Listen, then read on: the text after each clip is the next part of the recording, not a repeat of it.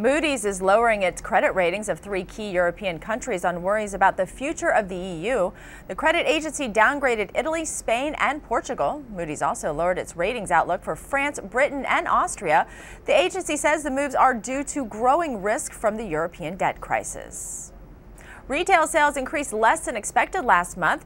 Analysts say Americans cut back on buying cars and online shopping in January.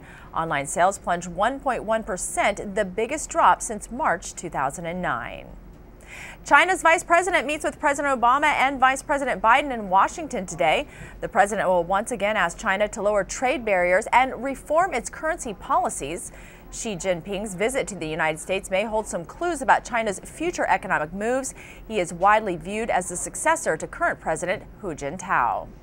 And there's nothing new about getting coffee on the go unless you're a skier. Starbucks has opened its first ski-thru coffee shop at Squaw Valley in California. Skiers can pull up, place an order, and be back on the slopes without taking off their skis. That's your Money Watch. For more, stay with CBSMoneyWatch.com. In New York, I'm Ashley Morrison.